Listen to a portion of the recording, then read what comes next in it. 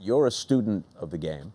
If Aaron Judge hits 62 home runs or more, is he the authentic home run champion? Oh man, that is a very tough question. I think, we just touched on it, just the history of this game. There's so much history.